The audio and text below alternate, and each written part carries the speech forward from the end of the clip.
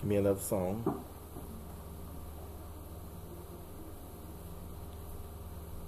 When the Spirit of Yahuwah comes upon my heart, I will dance like David danced. When the Spirit of Yahuwah comes upon my heart, I will dance like David danced. I will dance, I will dance, I will dance like David danced. I will dance, I will dance, I will dance like David danced.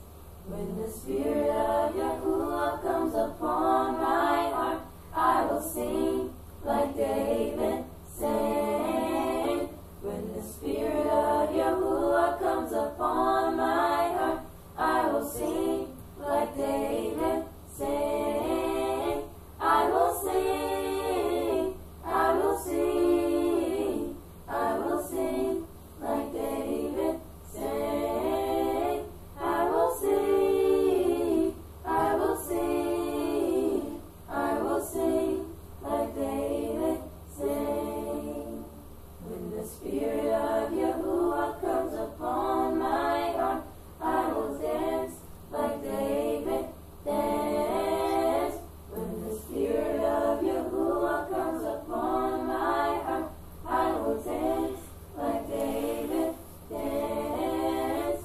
I will dance, I will dance, I will dance like David danced. I will dance, I will dance, I will dance like David danced. Hallelujah. Hallelujah. Thank you, Hallelujah. children. Thank you. To Yah be the glory. Shabbat shalom, family. Shabbat shalom. Hallelujah. Yah Hallelujah. is good. Hallelujah. He is so good.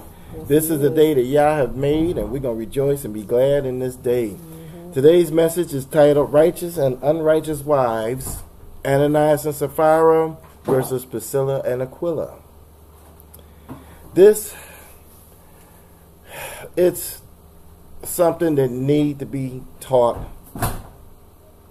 to our families, our brothers and sisters. This is a lesson that we all need to understand. We all need to know, because there's so much that's being taught against this, and because of it, we're seeing broken families, as a matter of fact.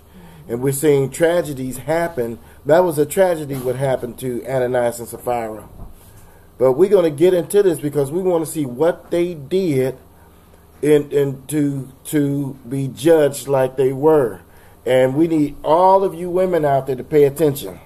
All of you men out there need to pay attention too. All of you husbands and wives need to pay attention, because this is a knowledge that we need to know. Okay. Even if you're not married, this lesson is, you're going to see very clearly that this is about whether or not we choose to obey Yah or man. Yes. So even if you're not married, this is going to be a very powerful lesson. And we're not just going to deal with Ananias and Sapphira, Priscilla and Aquila. We can just get so much in the title, but we're going to look at other biblical couples as well. Yes. And again, this is a very important lesson for the body of Yahusha. That's right. For us all to get and to take heed. That's right. Hallelujah.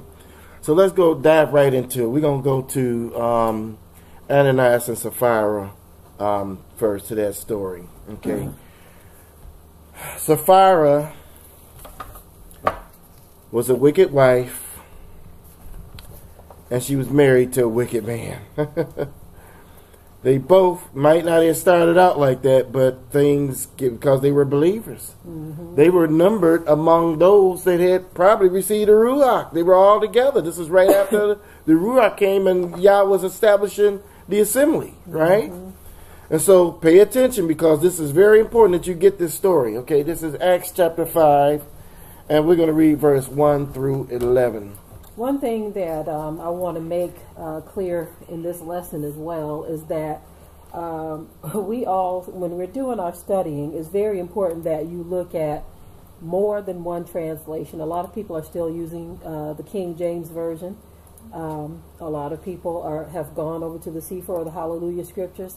You have to make comparisons, and it's been very clear in studying that you have to do this, because these translators, the pen of the scribes, can throw you off. Let me tell you something. When we do studies, my wife will tell you I probably have at least 8 different Bibles that I study from.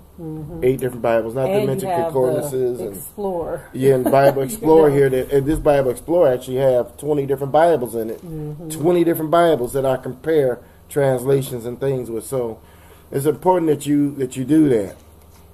Okay, now this story here, is in Acts chapter 5. We're going to read verse 1 through 11. Okay, Acts chapter 5, verses 1 through 11.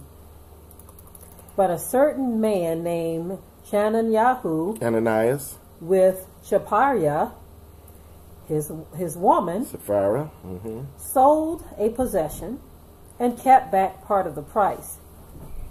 His woman also, being privy to it, and brought a certain part and laid it at the apostles' feet. But Kepha said, Ananias, why has Satan filled your heart to lie to the Ruach HaKodesh and to keep back part of the price of the land? While it remained, was it not your own? And after it was sold, was it not your own in your own power? Why have you conceived this in your heart? You have not lied unto men, but unto Yah. And Ananias, hearing these words, fell down and gave up his Ruach. And great fear came on all of them that heard these things. And the young men arose, wound him up, and carried him out, and buried him. And it was about the space of 3 hours after, when his woman, not knowing what was done, came in.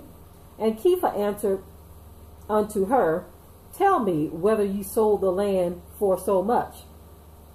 And she said, Yea, for so much. Then Kepha said unto her, How is it that you have agreed together to tempt the Ruach Yahuwah?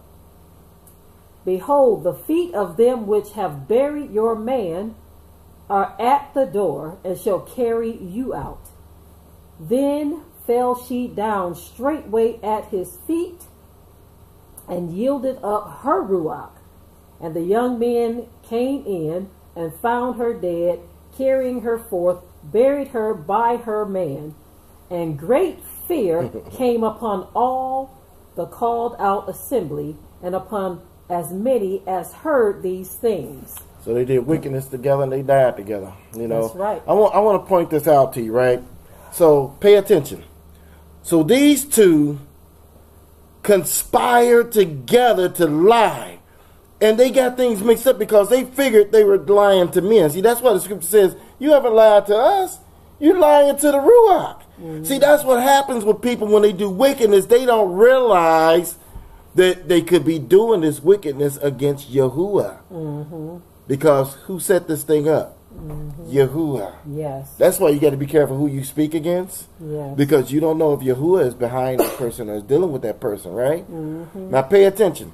So now, here she was thinking, didn't even realize that he died. 3 hours it went by. She come walking in, gonna tell the same lie, and she dropped dead too. Now, this is a message because women, you got to understand that if your husband is going down a bad road, you can't be like Sapphira and go down that road with him. The minute he came to her and said, "Hey, let's hold back part of the money. You know, I don't want to tell them exactly what we sold it for, or whatever." She says, "Whoa, wait a minute. Everybody's doing this thing together. Why should we back out?" And she said that she should tell him, "That's kind of being sneaky. That's not being righteous." She should have told him that, right?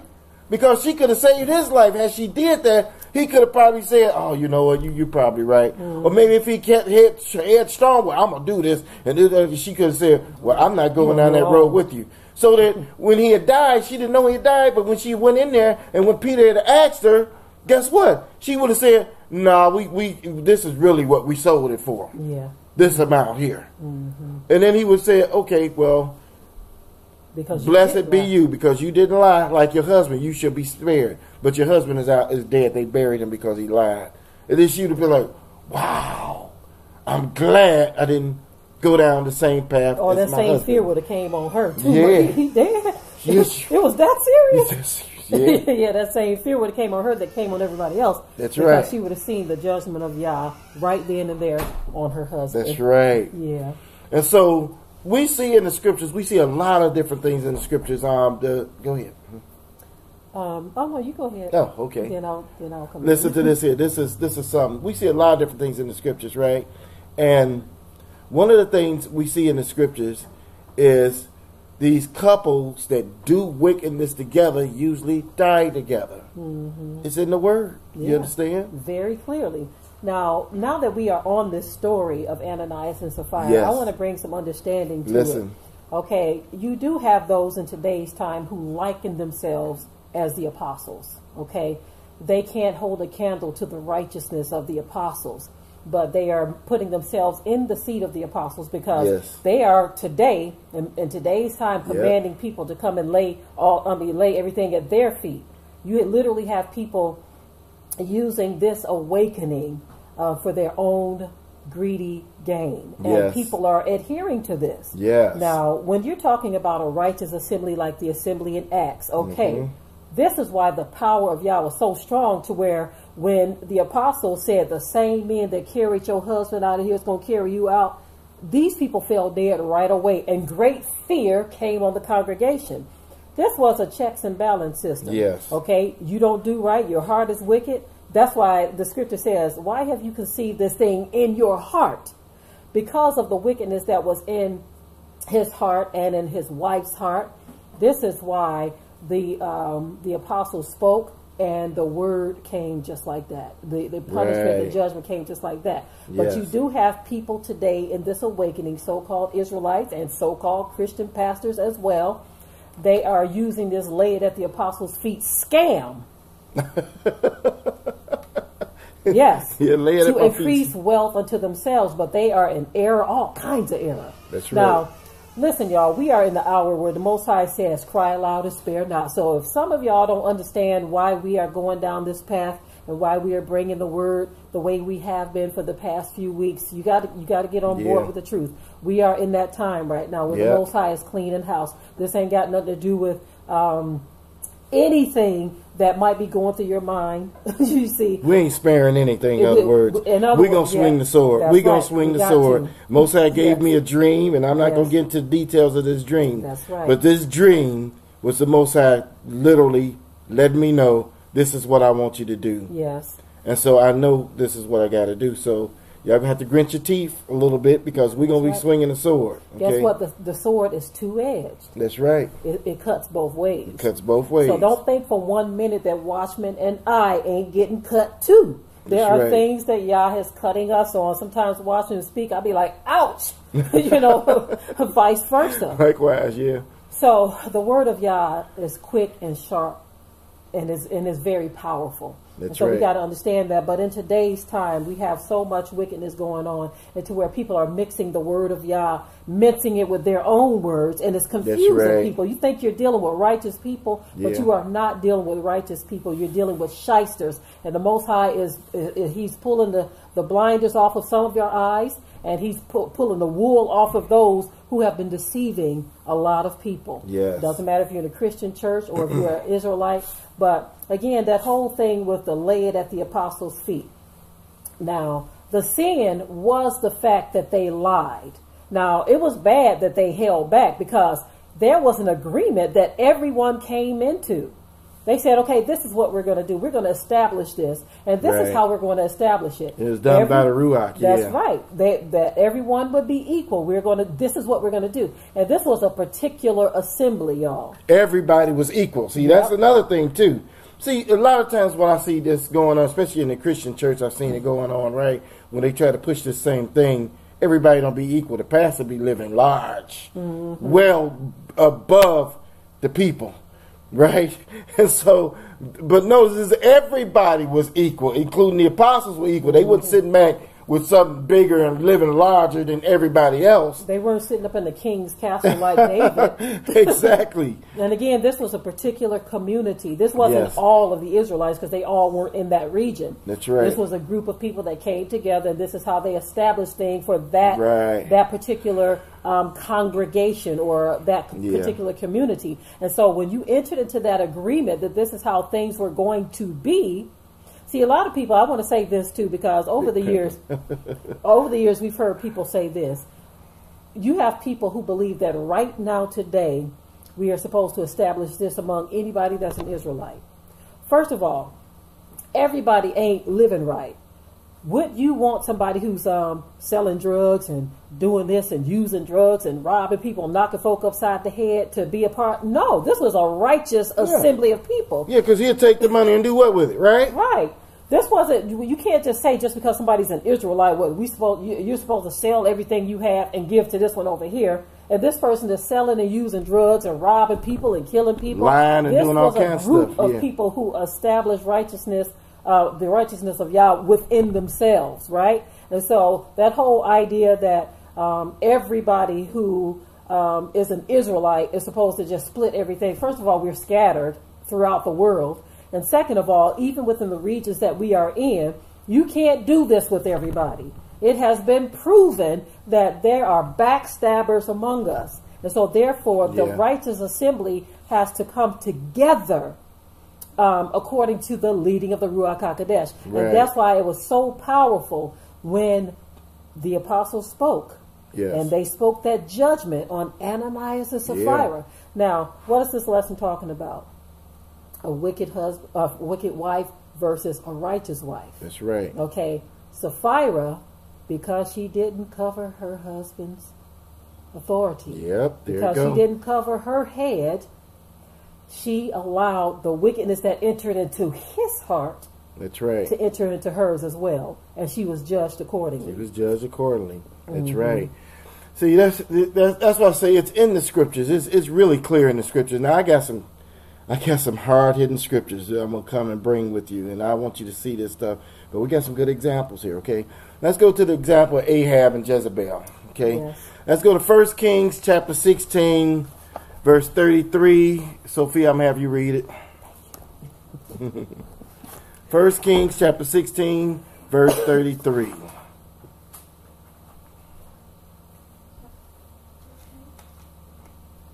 First Kings chapter 16, verse 33. And Ahab made an Asherah, and Ahab did more to provoke Yahuwah, Elohim of Israel, than all the sovereigns of Israel before him. Did you hear that? It says Ahab did more to provoke Yahuwah and to anger, provoke Yahuwah to anger than all the other kings before him. Mm-hmm. What did he do? Well, first of all, he took a wicked wife. Took a foreign woman to wife who was a wicked woman. Mm-hmm. Took her to wife, right? Mm-hmm. Now, let's see what this wicked woman did. Let's go to Kings chapter 18, verse 4. Rebecca, you read it. Kings chapter 18, verse 4. 1 Kings.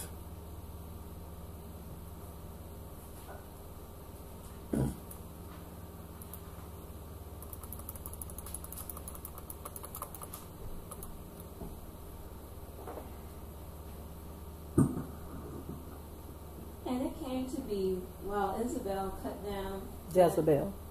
Yeah, it says Isabel. Of Yahuwah, that Obadiah had taken 100 Nebiim and hidden them, 50 to a cave, and had fed them with bread and water. Okay, that's prophets. Took 100 prophets. And yeah, it does say Isabel. In the other translation. Yeah, in other translation, because it wasn't no J. Right. That's something people was always talking about Jezebel. Well, actually, her name was Isabel. Yeah, Isabel.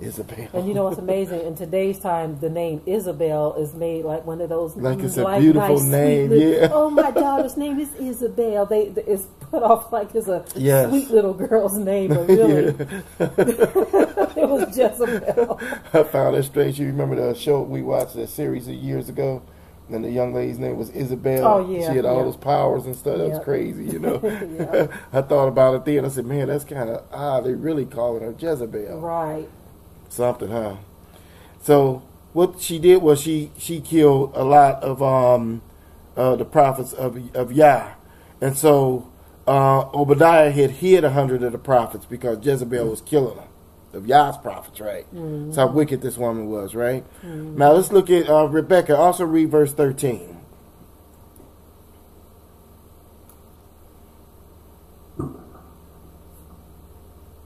Was it not reported to my master what I did when Isabel slew the Nebiim, the prophets of Yahuwah, how I hid 100 men of the Nebiim of Yahuwah, 50 to a cave, and fed them with bread and water. Okay, there it is again. So it's letting you know she slew the prophets. That's what she did, right? Mm-hmm. Okay, now, Sophia, you read 1 Kings chapter 21, verse 25. Chapter 21, verse 25.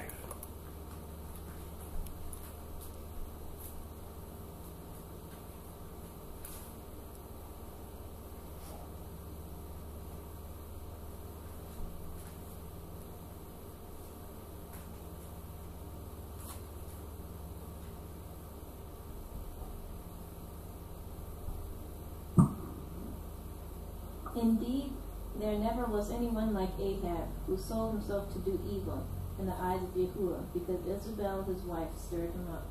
What?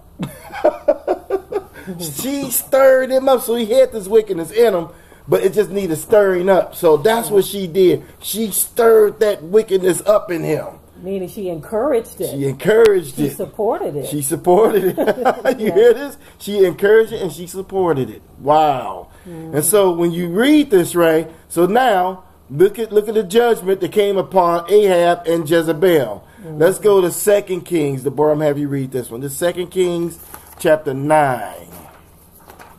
2 Kings chapter 9, verses 5 through 10. And when he came,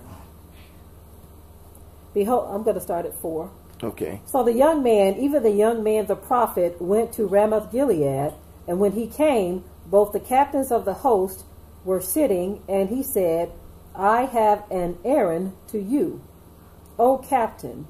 And Yahoo said, unto which of all us? And he said, to you, O captain. And he arose and went into the house, and he poured the oil on his head. And he said unto him, Thus says Yahuwah Eloha of Yashrael, I have anointed you king over the people of Yahuwah, even over El Yasharel. Now I'm going to tell you what's going on here. Elijah is anointing him. Okay, go ahead. And ye shall smite the house of Ahab, your master, that I may avenge the blood of my servants, the prophets, yes, and the blood of all the servants of Yahuwah at the hand of Isabel. For the whole house of Achab shall perish, and I will cut off from Achab him that pisseth against the wall, and him that is shut up and left in Yashrael. And I will make the house of Achab like the house of Yeravam, the son of Nevat, and like the house of Bishah, the son of Achiyahu. And the dogs shall eat Isabel in the portion of Jezreel, and there shall be none to bury her. And he opened the door and fled. Now, pay attention here. This is the judgment now, because they both sold to do wickedness. They both did wickedness together, right? It was a team thing, right? Mm-hmm. And they did it, and Yah said, that's okay, I'm going to anoint Jehu, and Jehu, you go and you deal with them. You're king now. You're going to take your kingdom. So Jehu was like, I'm king now? You know, Jehu, and he was like, okay, he took his sword and he went out that's what he went for, to slay him, right? Mm-hmm. So when you look at this, he says, there won't be no males. He's talking about males, he said, that piss up against the wall. He said, ain't none of them are going to be, we're gonna get rid of all of them. Ain't going to be one of them left in Israel. Mm. Are you hearing this judgment? And then he said, and Jezebel it ain't going to be nothing left because the dog's going to eat every bit. Ain't going to be nothing to bury. I don't want no memorial for Jezebel to be sitting on this earth. Wow. Y'all hear that? Woo! And so I want to back it up a little bit on the story of Ahab and Jezebel. Again, he was a wicked Israelite king. Yes. And the Most High said nobody angered him as bad as Ahab. Yeah. Not one ruler angered him as much as Ahab did. That's something. If I'm not mistaken, he was the line of Judah, correct? I'm not sure. Okay. Well, anyway, he was the king of Israel, and he was a wicked king who angered the Most High. And he married a foreign wife. And this foreign wife had a lot of the prophets killed. Yeah. To the point where they had to hide the prophets to protect them from this wicked woman. Pay attention. Let me say this real quick. Pay attention. Watch this. Why did Jezebel have all the prophets killed? Because she had her own prophets. And she couldn't have Yah's prophets prophesying something different than what her prophets were prophesying. Yes. Wow, are you hearing this? So we going to shut Yah up, shut up his prophets. You ain't going to be able to say nothing. And my prophets are going to speak and say what I need them to speak and say. That's right. That's right. And so when you look at this wicked couple, okay, you had the spirit of Jezebel, or the woman Jezebel, who's a foreign woman who did the same thing. People have to understand something about the Jezebel spirit. See, you got a lot of people teaching about it, and they don't know what they are talking about. Yeah, they don't know what they're talking about. They have no clue as to what they are talking about. And they always label, I see a lot of people labeling the daughters of Zion as Jezebel. First of all, when you see men doing that, you have to understand, once you understand, they can't get you with that anymore. This is for the brothers and the sisters, because what they are doing is they are throwing you off the real danger of the spirit of Jezebel that's alive today. When you just calling a woman Jezebel because she's talking, if you understand the attributes of Jezebel, what was she doing? She was killing prophets. She was doing her husband's dirty bidding. He was a wicked king. He wanted a man's land. He was coveting what another man had. And so his wicked wife conjured up in her mind, let me see how I can get that land for my man. So what I'm going to have to do, I'm going to have to set the stage. She was a cunning, wicked woman, y'all. Yeah, listen. I'm going to have to set the stage to have this man, this righteous man, killed so that I can get my husband Ahab this land that he desires. Now, think for a moment. All of these daughters of Zion that some of these Hebrew Israelites are calling Jezebel, how many of them do you know that's out here having people killed for their land? Look, wait a minute, watch this, right? The scripture says that Jezebel had these two men come up, right, who lied on the man, right, so that they could stone him. And she caused all of Israel, all the leaders, which were men, all these men, the leaders of Israel, to sin in stoning that man. So what woman that they call in Jezebel is actually deceiving all the men? See, the Jezebel spirit deals with leaders. Yes. That's what it deals with. Don't deal with women. You see a woman just talking to her, that ain't no Jezebel spirit. The Jezebel spirit deals with leaders. It likes to control the leaders of Israel. Yes. That's what it did in the past, so that it could cause the leaders of Israel to commit a horrible sin. That's what the Jezebel spirit does.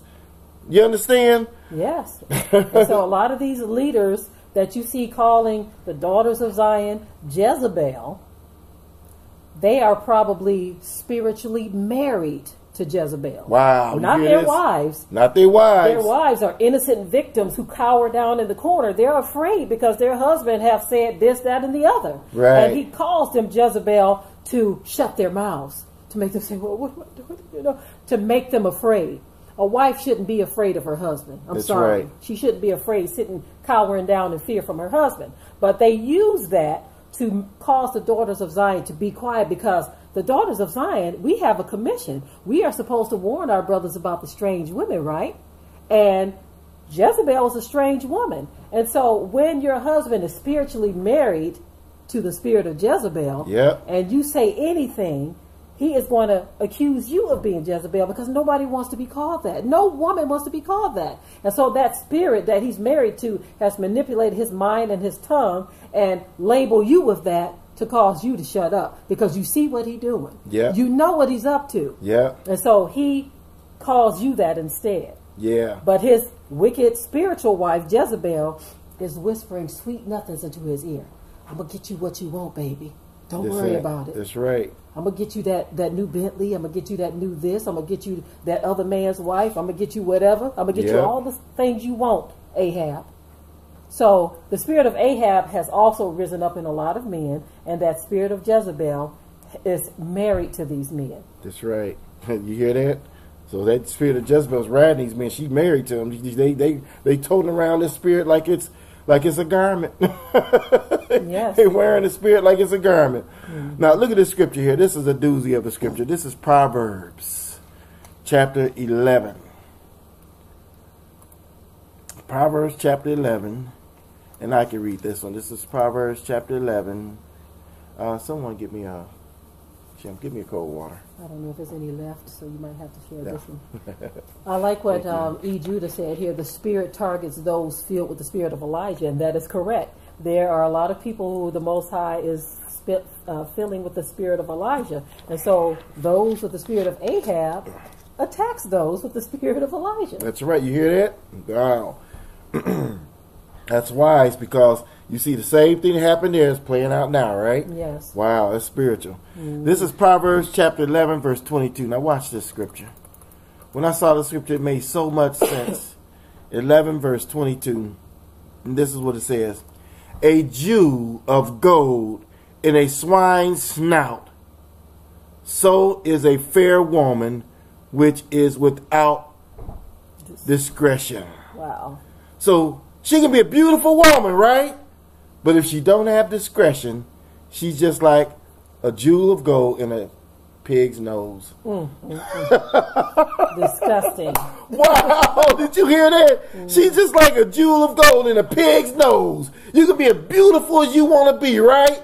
But if you don't have discernment, discretion, right? I'm going to show you, right? This is in the scriptures. Boy, I got some scriptures. Now watch this here. Woo! I got some doozies. I got them coming for you. Woo! Hallelujah. I got them coming for you, right? Now watch this. Job's wife. You remember Job's wife? Yeah. Watch this. Yeah. This is Job chapter 2, verse 9. Deborah, you read that. Okay, Job chapter 2, verse 9 reads as follows. Then said his woman unto him, do you still retain your integrity? Bless Elohim and die. It says bless there? Yeah. Yeah, I think they got that wrong, because Yeah, it says curse in the... Yeah, and the King James, it says curse your God and die. Yeah, curse You him see and how die. these, we got to definitely look at these translations. There's something else. But this one says bless Elohim and die. And we know she didn't say it, because read the next verse. What did he say to But her? he said unto her, you speak as one of the foolish women speaks. Well, What? So why would it be blessed then? You get it? Because why would he respond like that? If she said something righteous, he'd be like, well, you're right, woman. You know, right? She said, what did he say again?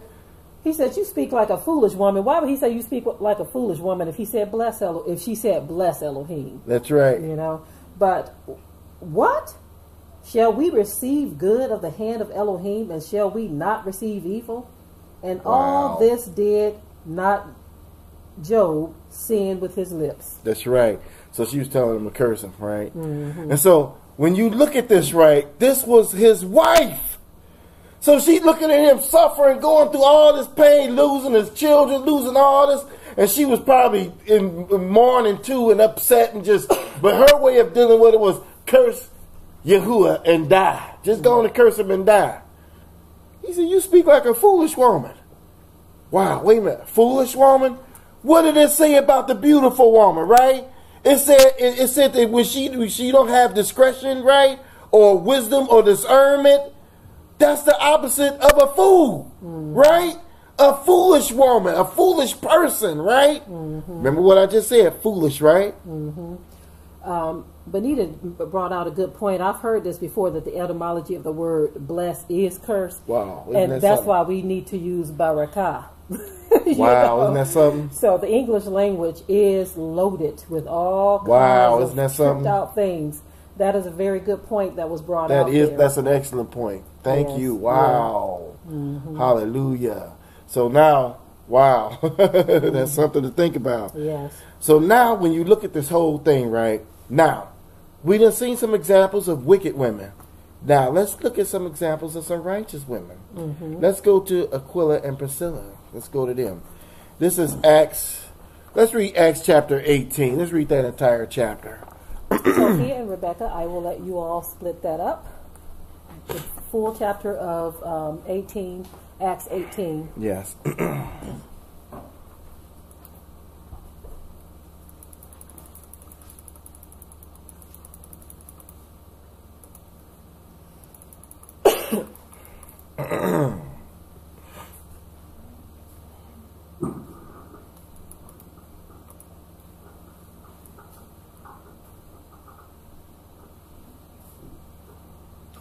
And after this, Shaul left Atheni and went to Corinthos.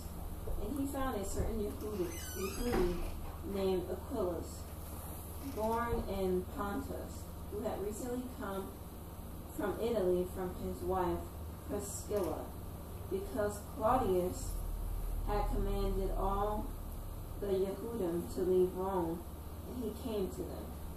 And because he was of the same trade, he stayed with them and was working, for they were tent makers by trade. And he was reasoning in the congregation of every Shabbat, and won over both Yehudim and Yahawanites. And when Scylla and Timotheus came down from Macedonia, Shaul was pressed by the Ruach, and earnestly witnessed to the Yehudim that Yahuwah is Hamashiach. However, when they resisted and blasphemed, he shook his garments and said to them, "Your blood is upon your head. I am clean. From now on I shall go to the Gentiles." And having left there, he came to the house of a certain man named Justus, who worshipped him, Elohim, whose house was next to the congregation, and Crispus, the ruler of the congregation, believed in the Adon with all his household, and many Corinthians, hearing, believed and were immersed. And the Adon spoke to Shaul in the night by a vision, "Do not be afraid, but speak, and do not be silent, because I am with you, and no one shall attack you to do evil, because I have much people in the city." And he remained 1 year and 6 months, teaching the word of Yahuwah among them. And when Galion was proconsul of Achaia, and the Yehudim with one mind rose up against Shaul and brought him to the judgment seat, saying, "This one seduces men to worship Elohim contrary to Torah." And as Shaul was about to open his mouth, Galion said to the Yehudim, "If it were a matter of wrongdoing, a matter of wrongdoing, or wicked recklessness, or Yehudim, there would be reason why I should bear with you.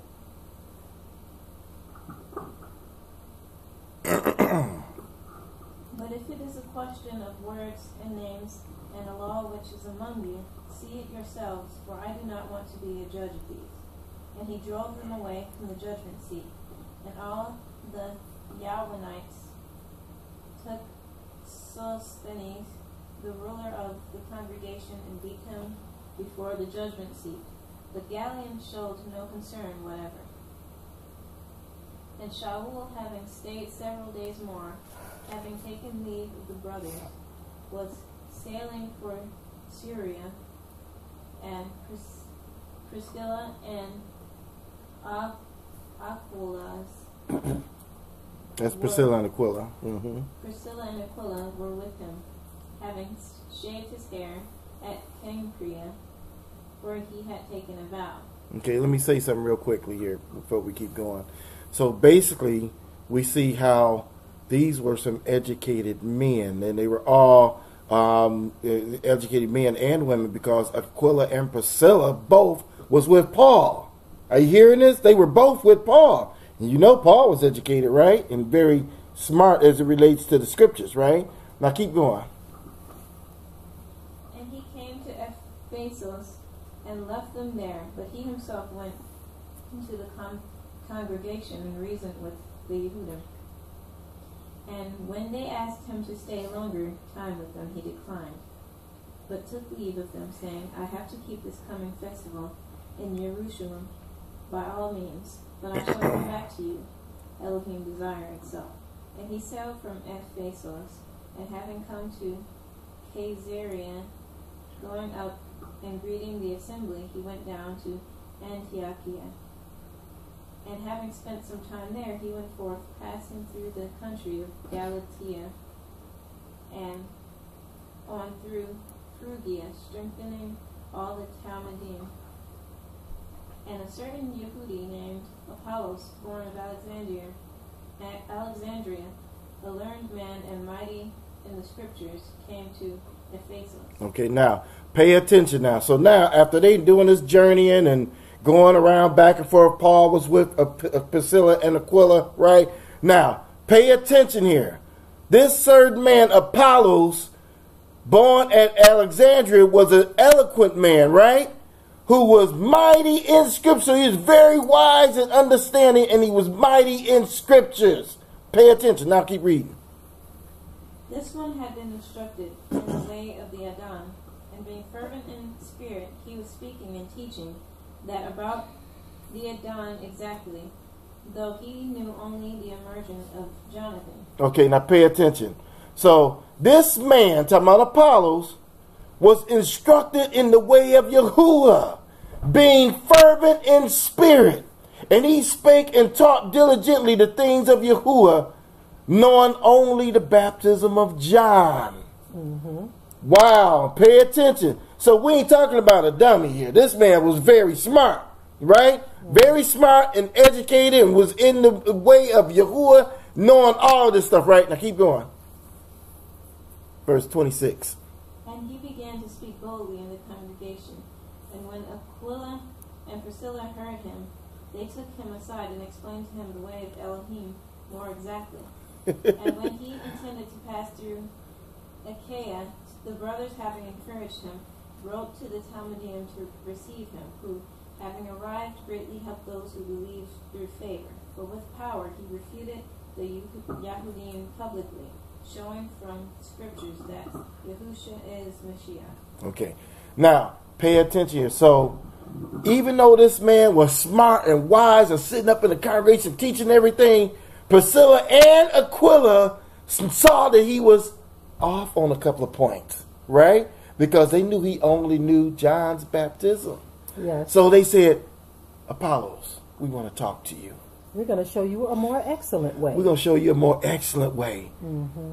Wow. You mean to tell me as wise and as smart as this man was, Priscilla and Aquila was wise enough to be able to pull him aside and show him a more excellent way? They literally corrected the man. And he was a bold speaking man in the temple that was called of Yahuwah, and they pulled him aside and corrected him. A husband and a wife. Woo! Now, this man didn't say that, listen, I'm only going to listen to Aquila.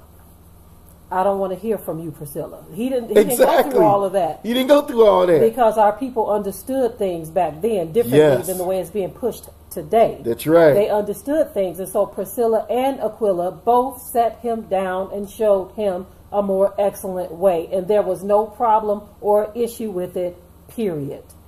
Wow. Did you hear this? Mm-hmm. You hear this? But see, that's how it was. Look at Deborah the judge. She corrected many brethren. Mm-hmm. You know, she did corrected all Israel. Mm-hmm. Right? She judged all Israel. So now, you got to look at this couple, though. This is a husband and wife team that's in the scriptures, going together, evangelizing together, going out with Paul even, right?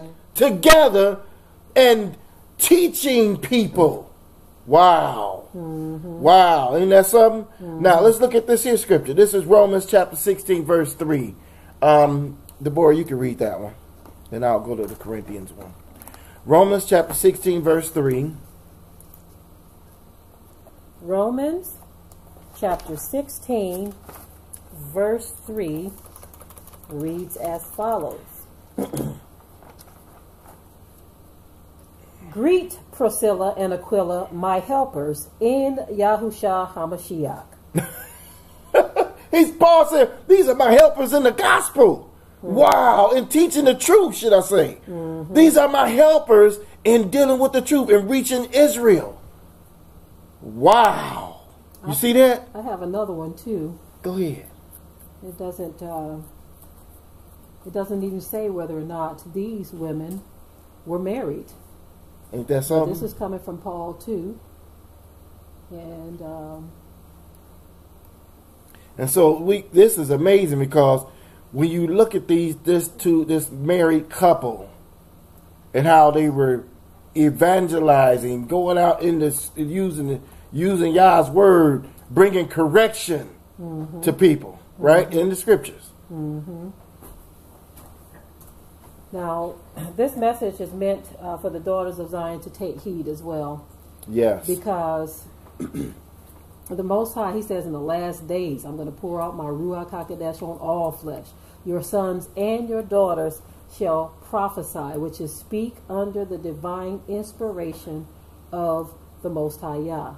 And so, in Philippians, chapter 4, verse 3, as a matter of fact, let me just go a couple of verses before that so you can get the full understanding. It says, therefore, my brethren, dearly beloved and longed for, my joy and crown, so stand fast in Yah, my dearly beloved. I beseech Eodias and I beseech Syntyche that they be of the same mind in Yah. And I also entreat thee, true yokefellow, help those women which labor with me in the gospel. Wow. And Clement also, and with other my fellow laborers whose names are in the book of life. These women, it didn't say whether or not they were married or not, it said, but it says, entreat them too. They're fellow laborers in the gospel with me. That's right. Yep. He said with me. They labor with me in the gospel. So the Most High is doing a work in these last days. Yes, okay? He is. And right now he is trying to shut the noise of those who are speaking and pushing false doctrines and causing women to err. They themselves are erring. And this is why we're making this comparison between a righteous and an unrighteous wife or woman, period. Because a lot of women, even if you're not married and you're listening to false doctrines and you're sitting up under these men and you know that they are not instructing you in righteousness, but for some reason you can't let go, you got to understand that the Most High is requiring you to make a choice. Just like Sapphira was presented with a choice. When Peter stepped to her, yep, and he asked her, it was right then and there that she had a choice to make. So it was almost like he said, okay, you conspired with your husband to do this, right, but here's your chance right now to redeem yourself. Right. Did you not know, or do you know, or can you tell me how much did the land sell for? And when she foolishly agreed with the lie that her and her husband conspired with together, she fell dead. She fell dead. So whether you're married or single, the Most High is saying, choose ye this day whom you will serve, Yah or man. Yes. If your pastor, your leader, your bishop, whatever they call themselves, is leading you astray, you better flee, because then you will be likened to Sapphira if you sit up under that kind of wickedness. Yep. When that judgment come down, it's gonna mow you down too. I want you to pay attention to this, right? Because this is so clear.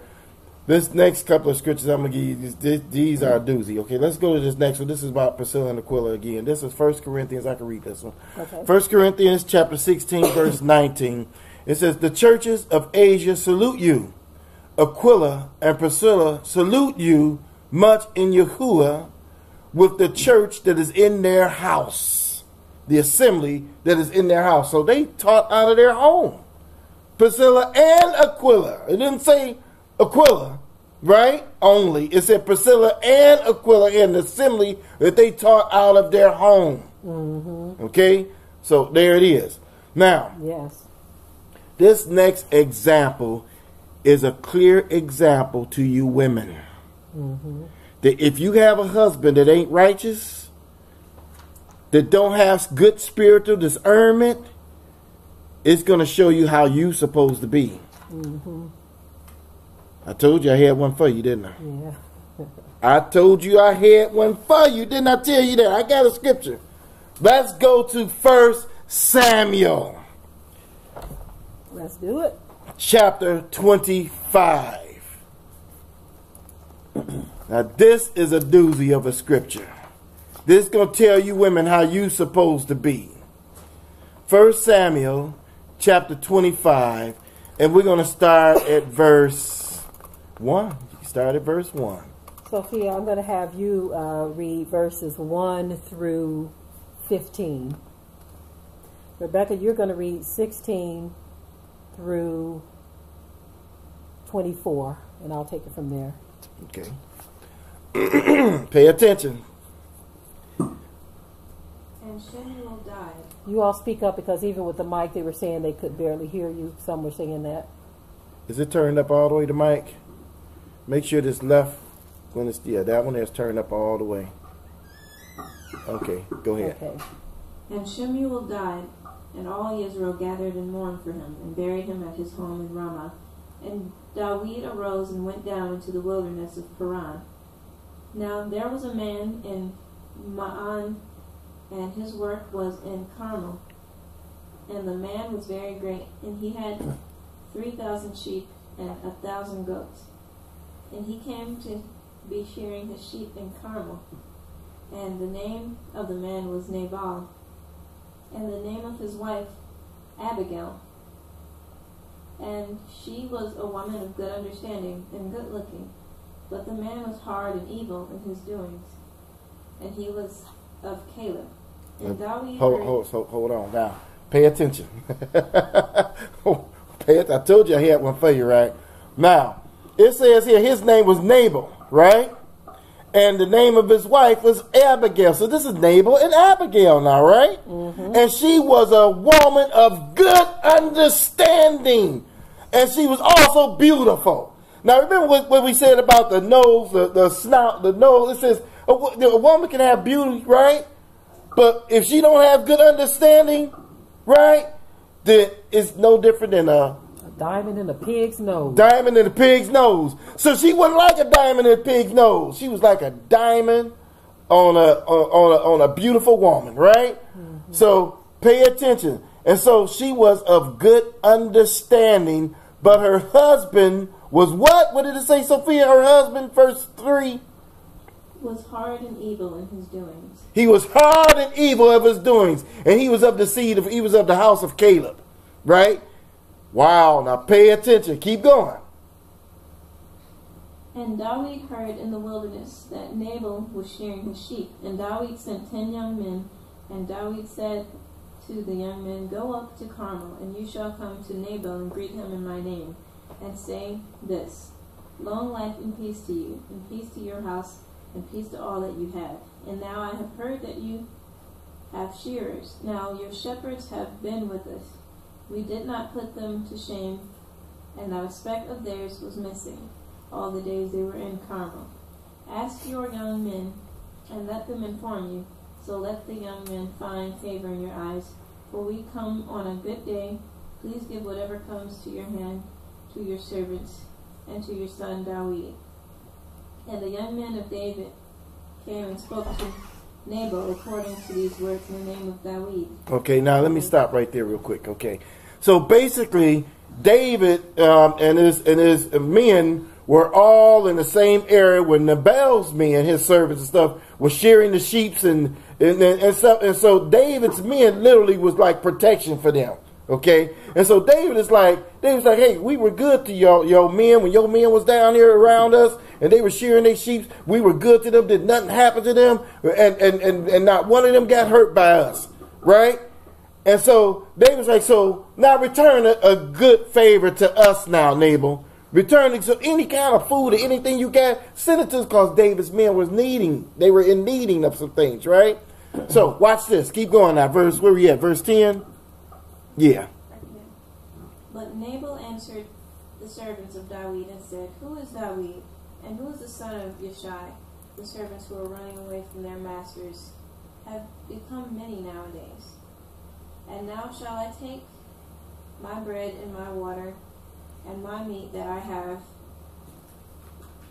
slaughtered for my shearers, and give to the men coming from who knows where? And the young men of David turned around on their way and went back and came and reported to him all these words. Okay, now, you see how wicked Nabal is? You see him? He said, who is David? Who is David? You know, he knew who David was. All that region knew who David was. But he was arrogant. I got my thousands of sheep. I got my thousands of goats. And I'm doing this. I own all of this. Who is David? Who is he? Right? Pay attention. So he said, I'm not going to give him my food and no, I'm not giving him nothing.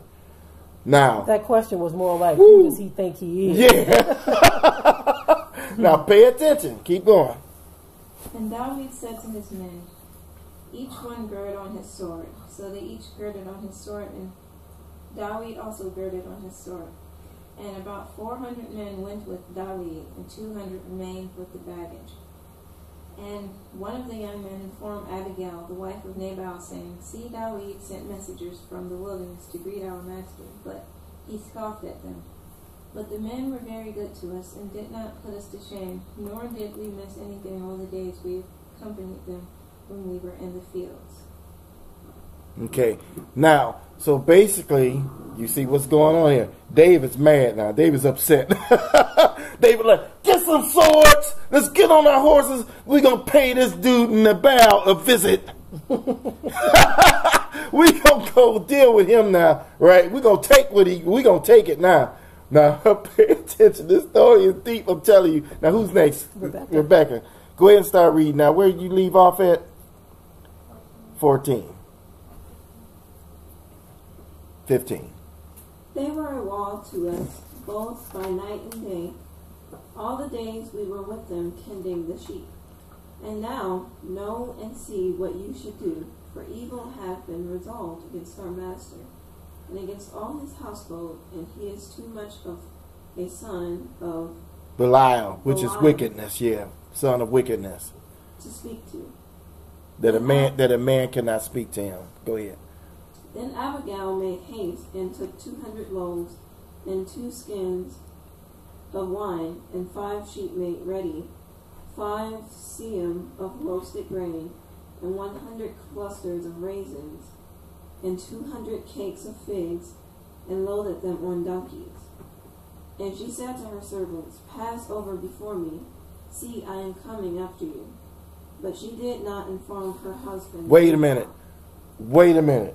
Are you hearing this? So they told Abigail, right? They told Abigail, they said, oh man, David and the servants, they coming down with swords and they gonna slay your husband. They gonna get all of y'all. So Abigail was like, whoa. She said, get some food. Gather up some stuff. Get some wine, get some raisins, get cakes, get figs, get meat, get all of this, get all of this stuff quickly. And she said, I'm not telling my husband nothing. Whoa. Are you hearing this? I'm not telling him nothing. I'm covering this dude up. I'm covering him because he's too stupid and foolish. Wow. Do you hear what I said? He's too stupid and foolish. I got to cover him up. Now, wait a minute. Watch this. I told you I had one for you now. Watch this. Keep going now. Watch it.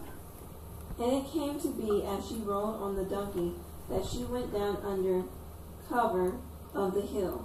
And there were David and his men coming down toward her, and she met them.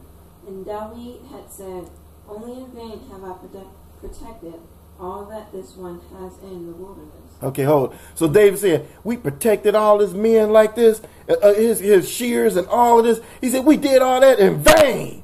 So David is upset. Go ahead. So that not a speck was missing of all that belongs to him, and he has repaid me evil for good.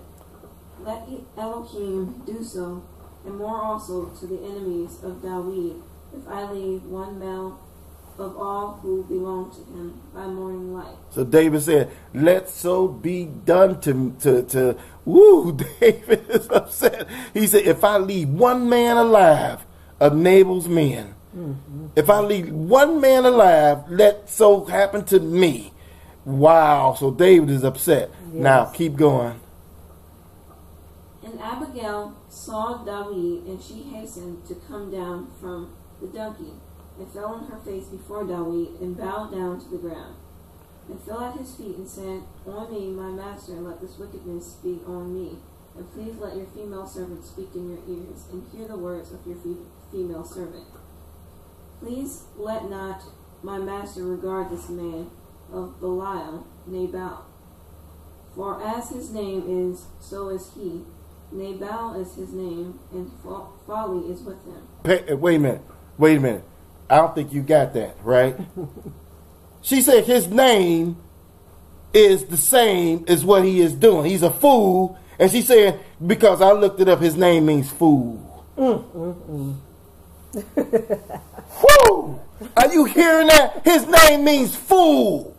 And so she sat there, she said, just like his name means, that's what he is. And this is his wife, right? His wife said, let this charge be on me. So she's doing this to save his behind from getting killed, right? Because David was surely going to kill him, right? And so here this woman, she's sitting there, she's saying to herself, she said, look here, let it fall on me. My husband is a fool, just like his name says. That's what my husband is. Now keep on reading. Read that verse again. Please let not my master regard this man of Belial, Nabal, for his name is, so is he. Nabal is his name, and folly is with him. But I, your female servant, did not see the young men of my master whom you sent. Okay. Now, okay, I'm going to pick up the reading. I wanted to make a point that in today's time, you have women, regardless of what their husband is doing, they're going to support him in that foolishness and folly. But this woman, even though she was willing to lay down her life for him, she wasn't willing to lie for him. She wasn't willing to excuse his deeds or his doings. She said, look, he's stupid. He's doing stuff that he ain't got no business doing. I see it. Can you spare him? Just let it be on me.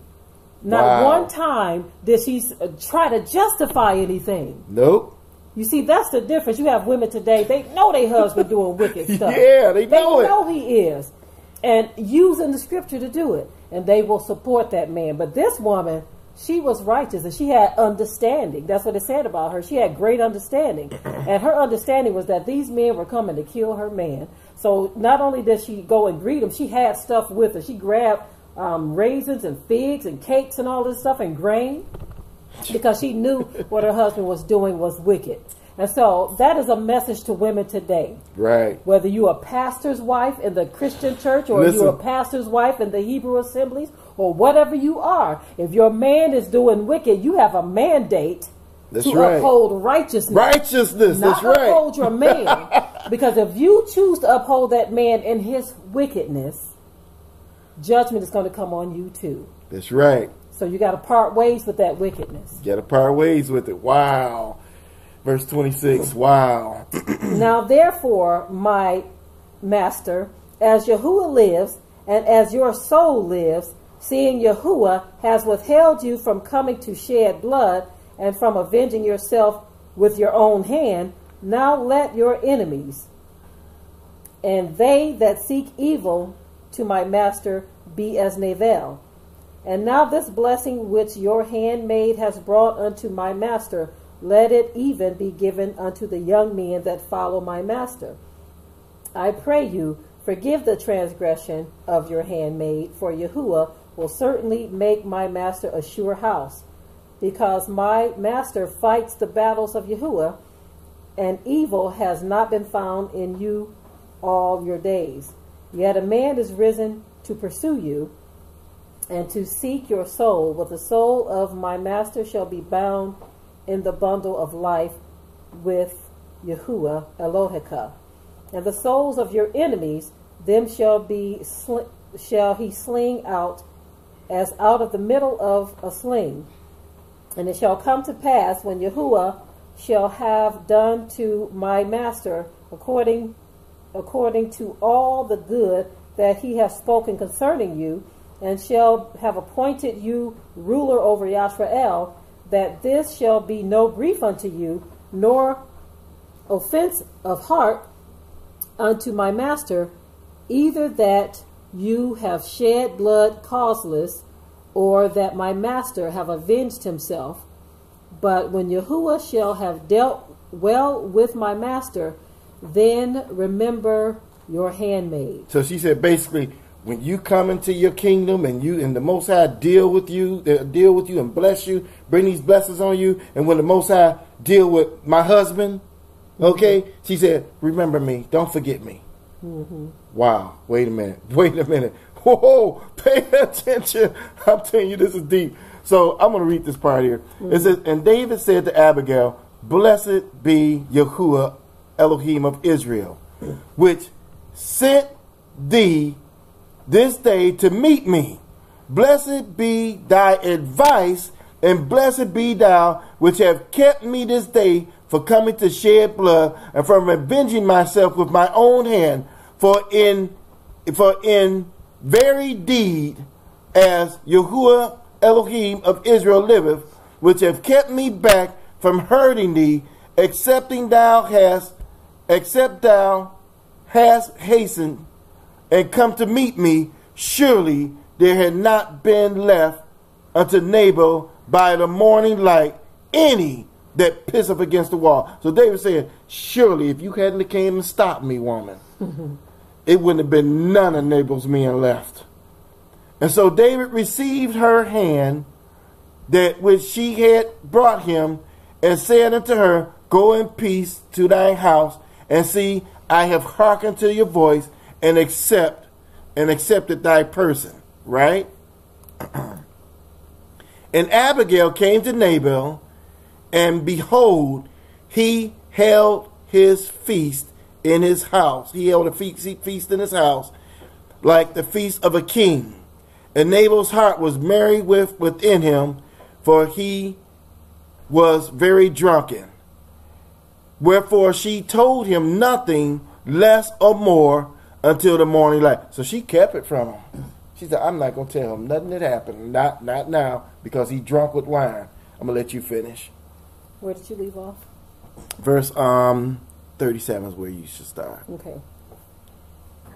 But it came to pass in the morning, when the wine was gone out of Nabal, and his woman had told him these things, that his heart died within him, and he became as a stone. And it came to pass about 10 days after that Yahuwah smote Nabal, that he died. Whoa, wait a minute. So David didn't have to smote him. Wow. Y'all did it. Wow. And guess what? Because Abigail didn't follow her hubby down this road, she was spared. And not only was she spared, she was blessed. Keep reading. And when David heard that Nabal was dead, he said, blessed be Yahuwah, or Barakah be Yahuwah, that has pleaded the cause of my reproach from the hand of Nabal, and has kept his servant from evil. For Yahuwah has returned the wickedness of Nabal upon his own head. Wow. So David said, it just kept me from doing evil, because David was about to go do some evil, right? But y'all said, that's okay. I got you, David. Just chill. Okay? And y'all let Nabal's wickedness come upon his own head. On his own head. Wow. And David sent and communed with Abigail to take her to him to be his wife. Wow. To be his woman.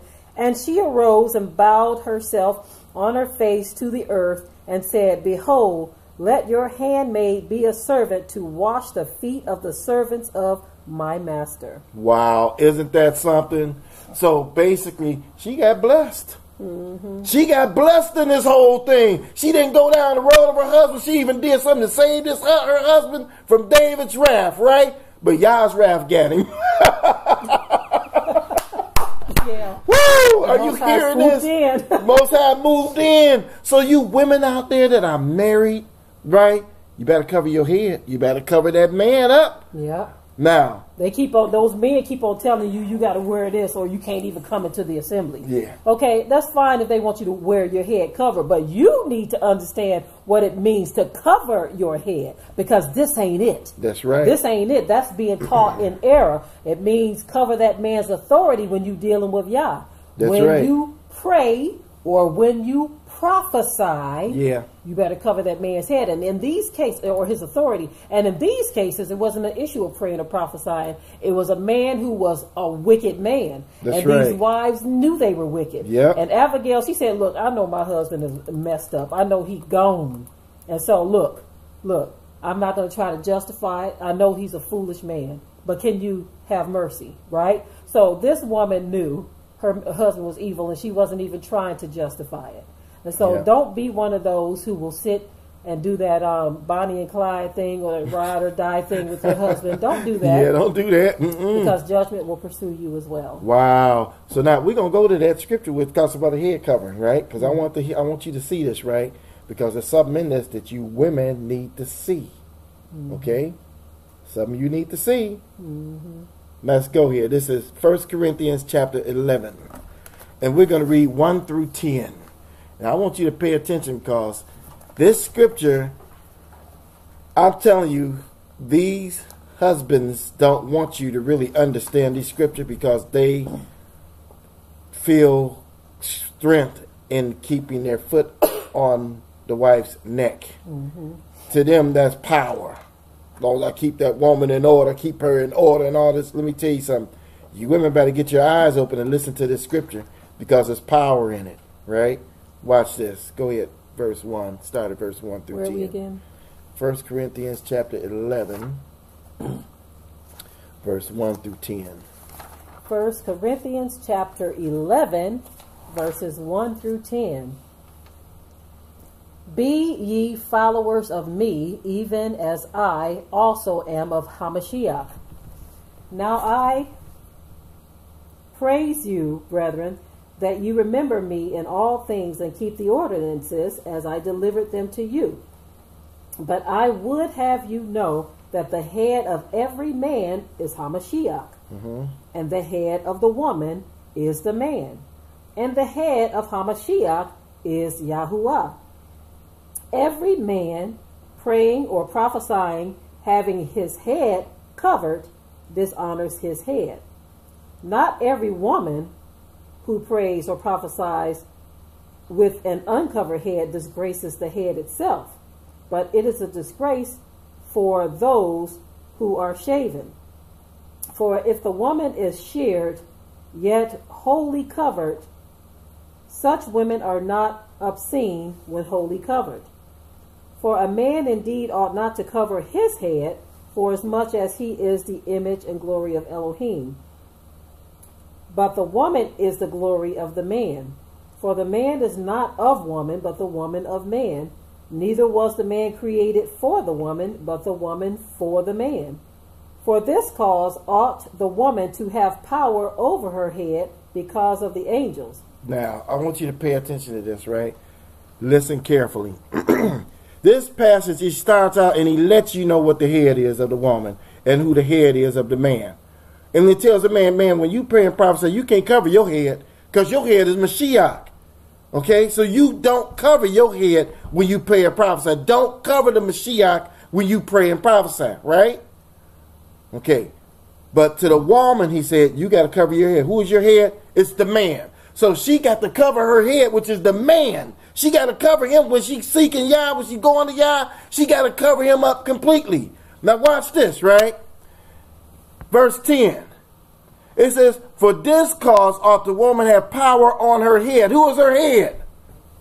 The man. Are you seeing this? Power on her head, which is the man. Why? It says because of the angels.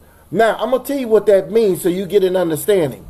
You see, Abigail said, I'm covering this man. And because of that, she had power over him to the point where the angel said, okay, we making a judgment now. Nabal, you gone. Wow. Mm-hmm. See, understand what I'm saying to you here, right? We know that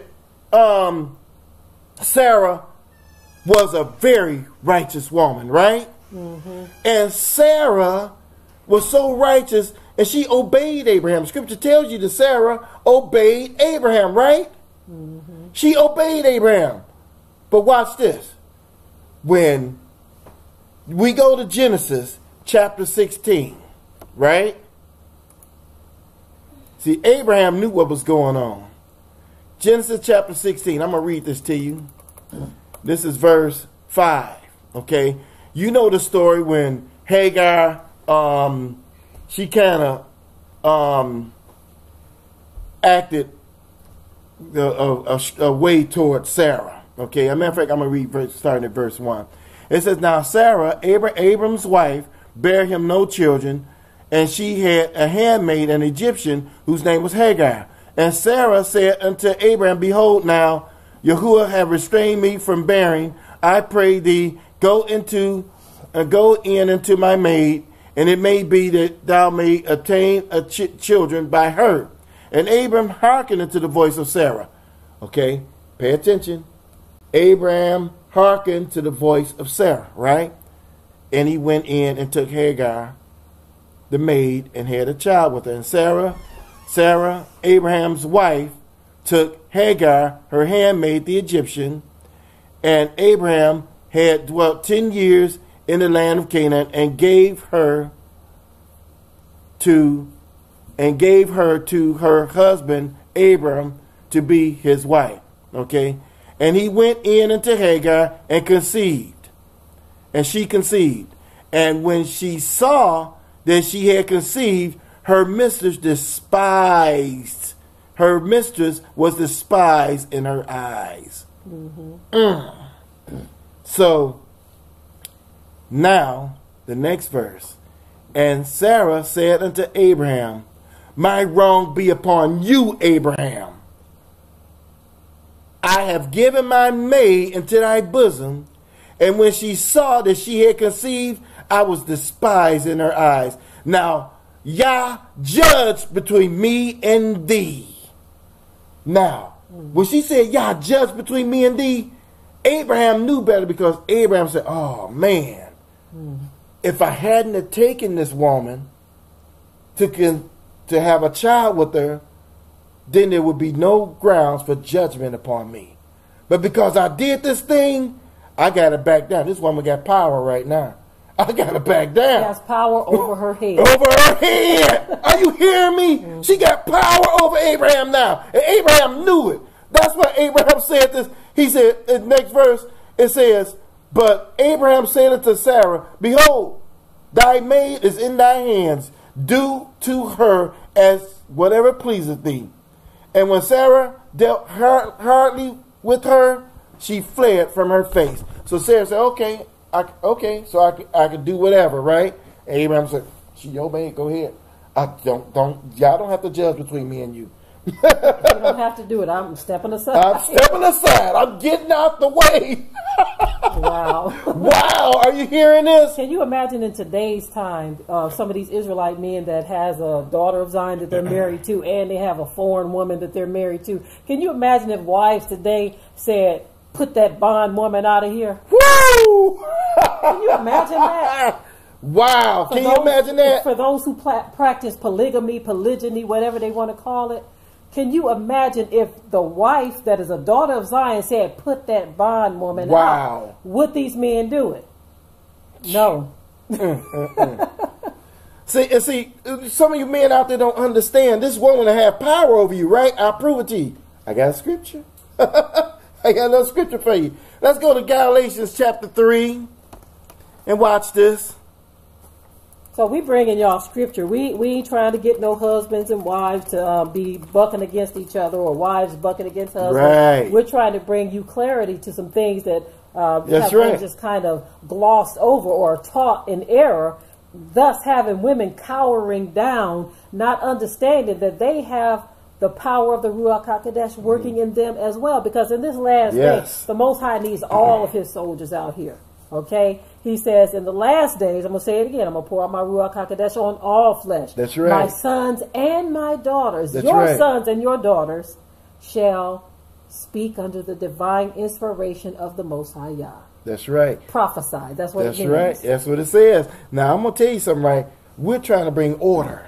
This is order. Yah wants order because he's tired of what these prayers of these women are going up, and they're praying because they're afraid and they don't know how to deal with things. They don't know how to bring that man to judgment before Yah. And so they're praying and crying to Yah, crying to Yah. And Yah said, teach them. I want these women to understand they have power. Yes. It's power, right? Yes. And watch this. You got men out here telling women that they can't pray to Yah themselves, that they got to come through that man. You better cover him up. You better cover that man up. They cover him up, and you get through to Yah yourself. That's right. Because Yah has a way of straightening folk out, including husbands and including wives. It goes both ways. Hey, didn't he straighten out Nabal? Didn't Yah straighten him out? He straightened him out. He laid him out, didn't he? Right? Yes. Yeah. Now watch this, right? This is Galatians chapter 3, verse 28. Read verse 28. Galatians chapter 3, verse 28. There is neither Yahudi nor Yavani. There is neither bond nor free. There is neither male nor female. For ye are all one in Yahushua HaMashiach. Now what is it talking about? It says there's neither male or female. It's talking about when you're in Yahushua HaMashiach. You're in him. You're in the spirit. When you're moving in the spirit, you have the authority of the spirit.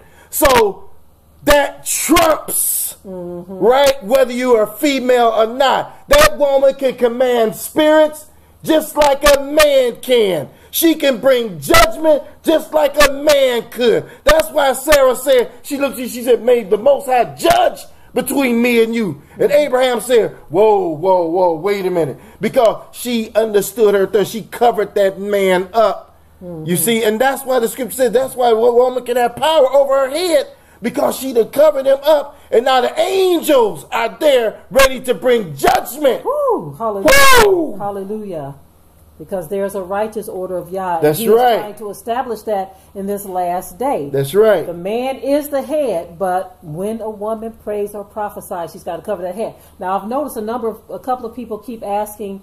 We did a lesson where we talked about this in length, what it means to cover your head, but I'm going to briefly mention it again. Listen. Covering your head, again, a lot of people teach that it's covering this head, but your husband is your head. And when you cover his authority, as it pertains to praying and prophesying, I'm not talking about dealing with Yah, basically. When it deals with Yah, you can't cover his authority when he's the ruler of his house. That's right. If your husband tell you to do something, including if he wants you to wear your head covered, so be it. But it has nothing to do with the passage that talks about head covering. When you cover your husband or cover your head, it's saying cover his authority when Yah is dealing with you. Right, because Yah, that's right, because Yah can tell you something, woman. He can tell you to do something, and that man's authority would be that, no, you ain't going to do this. But Yah telling you to do it? Yah will deal with that, man. And we shared a very sad example, and I'm just going to briefly mention it again, because I know we get a lot of newcomers every week. Praise Yah, hallelujah. But for you newcomers, I want to give you a good example of what will happen if the daughters of Zion go to Yah in prayer about something that their husbands are doing. This is a sad example, and I'm going to keep it very quick and brief. Listen. But there was a situation, this was in Detroit, where a man, well, I'm not sure if it was in Detroit, but this happened some time ago, and we lived in Michigan when we heard of the story. But there was a man who came home late, and he got into it with his wife. It was already after 11 when he came home from work. Yeah. And he wanted to go back out. And she cried, and she was like, baby, can you please not go out? Can you just stay home? I'd rather for you to stay home. Because he wanted to go hang out at some clubs or do whatever. She was begging and pleading with him to stay home. They got into it. Okay? When they got into it, he left. She gets a knock on her door hours later, in the wee hours of the morning, 3 or 4 in the morning. And it was an officer informing her that her husband was in a car crash and he was killed. Okay? Now, This woman was crying because she didn't want him to leave. No doubt she probably thought he was up to something, okay? And you all know what I mean by that. Leaving to go hang out in the wee hours of the night, and you're a married man. And so in that case, it was like the angel of death followed him when he left out that door.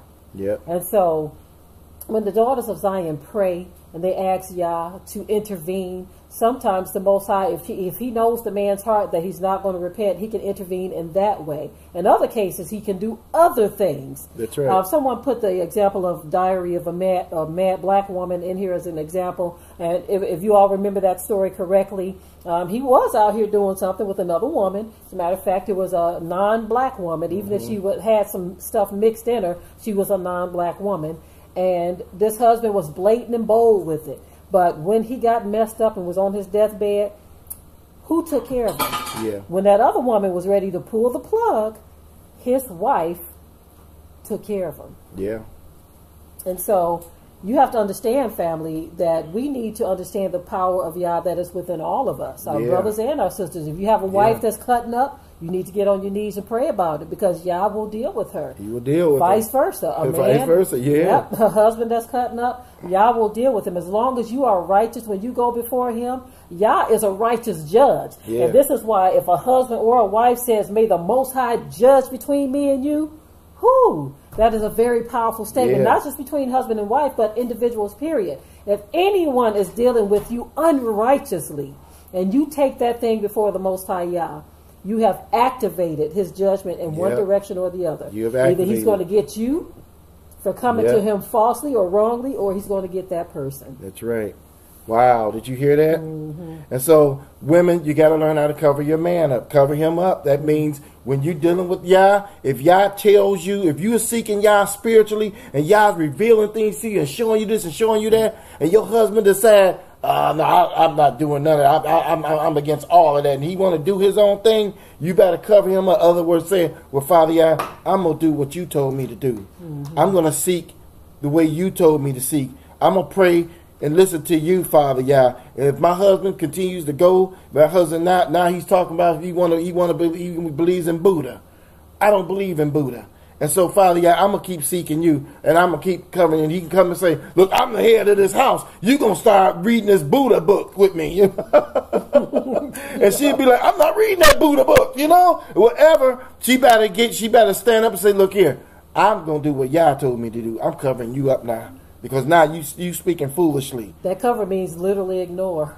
Yeah. When I'm praying to Yah and when I'm prophesying, I have to ignore his authority. That's what that cover means. Yeah. Because Yah's authority trumps in that situation. That's right. You see. That's why I said she got power over the head. She got power over her own head. When she covers him up, she has power now. And so you women got to understand, you got power.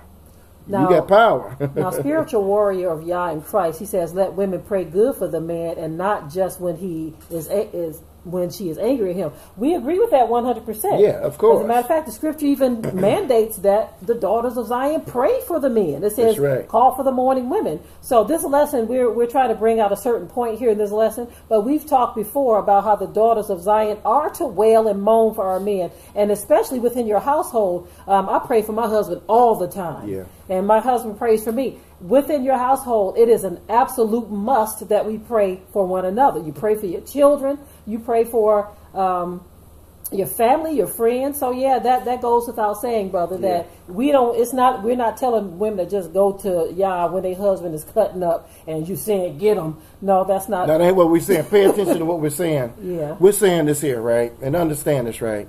Okay.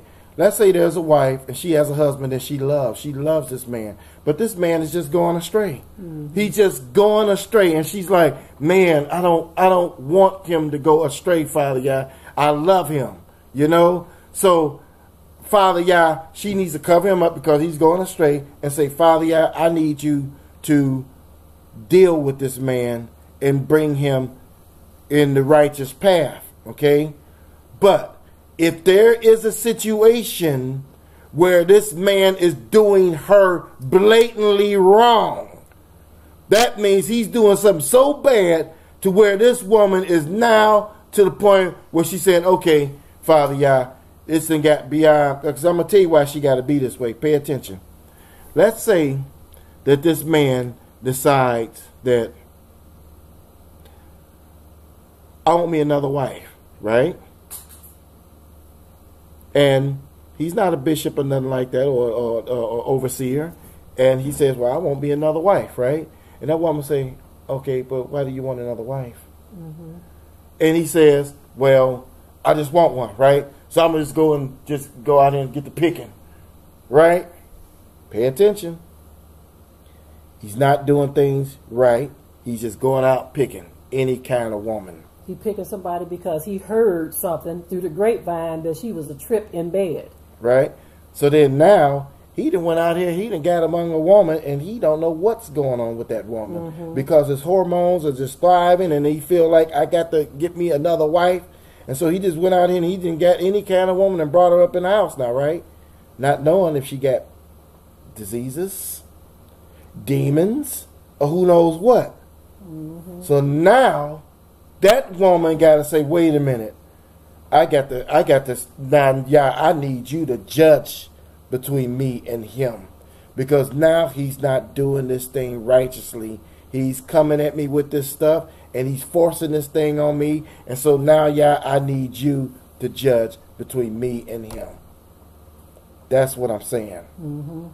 And to the person who said that judgment is coming on us, you better be sure that you understand what you're talking about, because the judgment that you're announcing on us to Telia Levi, that judgment may very well visit you. Yeah. We are speaking Yah's word. We are speaking Yah's truth. And if you don't understand it, if you don't agree with it, so be it. But again, just like we said before, when you are speaking judgment on someone else, you better make sure that you have your house in order, because the Most High is a righteous judge. Well, I tell you what, may the Most High judge between us and you. Absolutely. May he judge now between us and you. Now, continuing on. Now, basically, I want you to understand something that's really deep about this lesson, what we're saying here, right? So, a person got to understand Yah is a righteous judge. Yes, he is. You think Yah going to get it wrong? Do you think Yah going to make a mistake? Huh? Do you think he's going to make a mistake? You think he can't see everything? You think he don't know everything? So when Yah makes a judgment call, he's going to get it right. That's right. And when Yah made the judgment call on the bow, he got it right. You understand what I'm saying?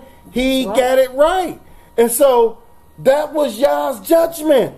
And David was going to do it. But Yah said, don't worry about David. I got this. And he took Nabal out quickly. Yes, he did. Quickly. Wow. Isn't that something? Yes, it quickly. is. Now, here's another example of the story of Elizabeth. Yes. The story of Elizabeth, that's Luke chapter 1, 13 through 22. Now, this is a very, very clear example of how the Most High deals with situations with husbands and wives when he has a will that he is trying to put forth. This is Luke chapter 1, verses 13 through 22.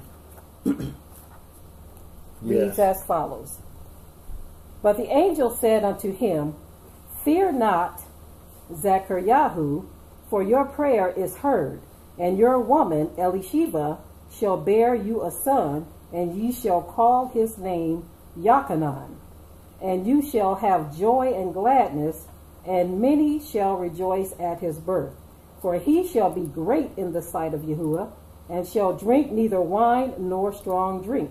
And he shall be filled with the Ruach HaKodesh, even from his mother's womb. And many of the children of Yashrael shall he turn to El Yahuwah Elohim. And he shall go before him in the Ruach and power of Eliyahu, to turn the hearts of the fathers to the children, and the disobedient to the wisdom of the just, to make ready a people prepared for Yahuwah. And Zachariahu said unto the angel, Whereby shall I know this? For I am an old man, and my woman was well stricken in years.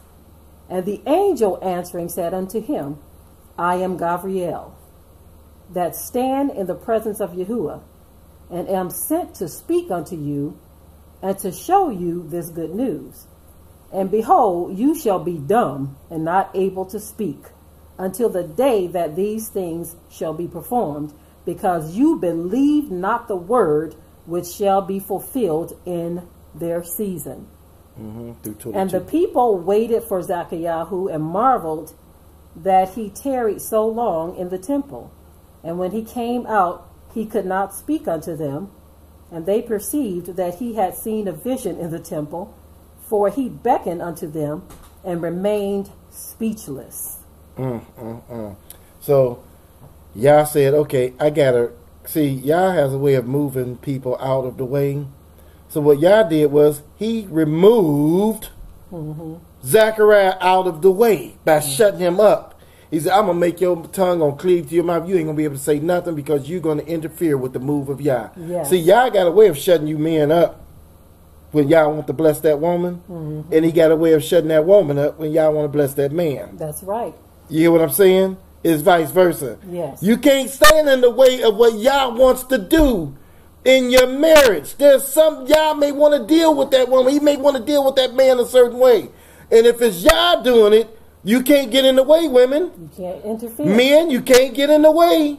Because if you do, Yah has a way of moving you out of the way or shutting you up. So in this case, you had Elizabeth, who was up there in age. And her husband knew this. And so he was kind of like, so what are you saying to me, angel? You saying that this old woman, and I'm an old man, that she's going to bear a child? And so the angel already knew and understood he was doubting, that he was doubting, that he wasn't believing what he was hearing. Yes. And so the angel had to intervene and cause his tongue to cleave to the roof of his mouth to keep him from speaking or saying anything negative. Wow, isn't that something? So now, there we have it. There we have it. Righteous and unrighteous wives. Ananias, Sapphira, Priscilla and Aquila, Jezebel and Ahab, Abigail and Nabal. There are enough stories here. Job and his wife. There are enough stories here that you could look and you can actually, and the story of Abigail was a perfect example of a woman covering her head up. She covered him up, so she said, I'm going to make these decisions. When Nabal was the head of his family, he had already made a decision. I'm not giving them nothing. That's right. But she covered him up and said, look, I'm going to make this decision because you too dumb. He too foolish. The scripture called him foolish. She said, you too foolish to know what to do here. I'm going to make this decision. She went and she made that decision over her head and ended up getting blessed of Yahuwah as a result of it. You can't beat that. That's the word. That's powerful right there. That is powerful. That's a powerful story. So she sat there. She said, you know what? I am not going to go down this road with you. And she kept him quiet of it. Didn't let him know nothing. He didn't probably find out because he had gotten drunk from some fast feast that he had. Ain't that something? Yeah. Wow. Ronald McAllister says some women feel that they are righteous just because they read and study but don't follow all that is written. That can be very true, but we want to keep it balanced right now. The same goes for men. You have a lot of men and women who feel this way. Your relationship with Yah is not just you reading or studying the Bible. It goes far beyond that. A relationship is not just reading a story in the book. I can't read an autobiography about Donald Trump and claim that I know the man. I just read an autobiography. A relationship with Yah is far more than reading. So when you make that statement, understand that that goes both ways. And for the most part, it's a lot of men that are teaching right now, and women are following after those teachings. Okay, not saying that women aren't teaching, because you do have women that are teaching, but that statement that you made goes for both men and women. That you don't know Yah just because you are reading scriptures, and not even just because you're praying. That relationship with Yah will definitely be something that's very well known and understood, just with the things that you say and do, and how you reverence him, and how you understand his word and rightly divide his word. Again, you have a lot of people using the word of Yah deceitfully. They know not what they do. I mean, you see how the scriptures talked about how the angel Michael says he wouldn't even bring a railing accusation against the devil. Against the devil, yeah. Because they understand. Even the angels understand, look, you don't just open up your mouth just because you want to. When you open up your mouth, even against the devil, you got to understand. You can't just bring a railing accusation. You can't just call judgment on people. Yeah. You see, when you get to just calling judgment on people for whatever it is you're feeling in your flesh, okay, understand that Yah sits high and looks low. And he is a discerner of the thoughts and intents of a man's heart.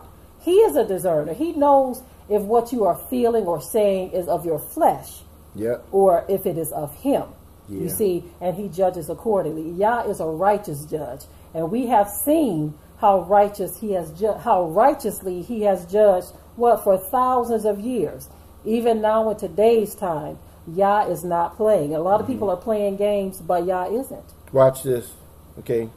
I want y'all to get what I'm saying here and pay attention, right?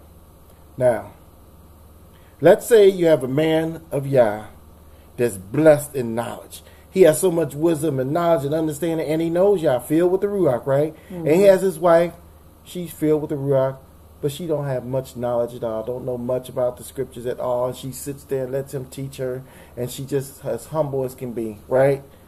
She don't know much word, right? And let's say that man does her wrong. You hear what I'm saying? All that knowledge and Holy Spirit and everything else that man got is not going to keep him from y'all judging him. Do you hear what I just said? Wow. All that knowledge he has, all that understanding he has, all that wisdom, and even being filled with the Ruach is not going to protect him if he does her wrong. You understand what I'm saying? If Yah stood up for the Gibeonites, who was not his people, when Saul, who was his people, killed them, trust me on that. Trust me on it. That man can't do that woman wrong. I don't care. She might not have no knowledge of the scriptures hardly. He cannot do her wrong. Let me tell you something. You can have all the Ruach in you, the Holy Spirit in you, and know the word and everything. You can't go out here and do a Gentile wrong. No, you can't. Because Yah will judge you even in that. Yes, he will. Are you listening to me? Yes. Yah is a righteous judge. That Gentile can cry out to Yah and say, Yah, judge between me and him. And Yah will sit there and say, well, he indeed did nothing to you, but you did this to him? Now, we can go all back and forth and say, well, wait a minute, them Gentiles have done a whole lot to our people and all that thing, right? We're talking about two individuals, right? You're not talking about the groups against each other. That's right. So you better pay attention to the right and wrong. Yah has a way of judging things and judging people. Yes. And Yah will bring, that word and knowledge and all that stuff ain't going to help you if you do somebody wrong. That person you have opened the door up when you do somebody wrong to judgment coming.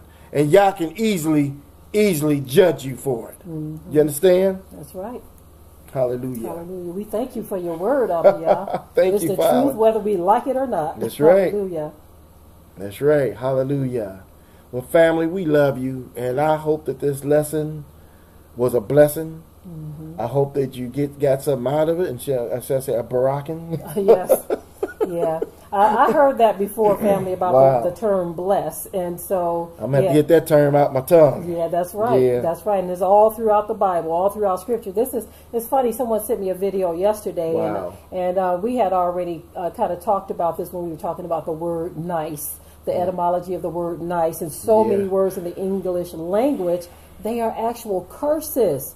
You see, they are actual curses, and we are using, this is why I say this to the Most High. When I pray, I say, Abba Yah, I want you to go according to what I intend to say, because this language that we've learned, we don't know it and we don't understand it all. And so I say, let the words of my mouth and the meditations of my heart be acceptable in your sight. In other words, Abba Yah, if I do say the word nice, I want you to understand what I mean. Of course, we correct when we find out things, but if the word the means something that we don't understand, you know, and we just keep on saying the, Abba Yah, if I say the and it means something wicked, let the words of my mouth and the meditations of my heart be acceptable in thy sight. Because you know I don't mean what that means. When we use the word bless, you know we don't mean curse. Right. Yeah, absolutely. Well, I tell you, it just shines more light on words, you know, and how we got to be careful with some words. You know, seeing the Sapphira translated as curse, I mean, it's blessed. When she said curse Yah and die, and they translated bless Yah and die, I was like, whoa. So they understand. they understood that the word bless and curse were, you know, pretty much. Yeah. So then it's almost like, how do you even read Deuteronomy 28? Barakah. It's like, man. Notice that song the Commission made years ago, We Will Barak You. Yeah. Some of you who have listened to the group Commission, they have a song, We Will Barak You. Yeah. You know. Barak you. That was my song there. Hallelujah. Yes. Okay, family. We love you all. Enjoy the rest of your Shabbat. Yes. With that, we will say Shabbat Shalom. Shabbat Shalom.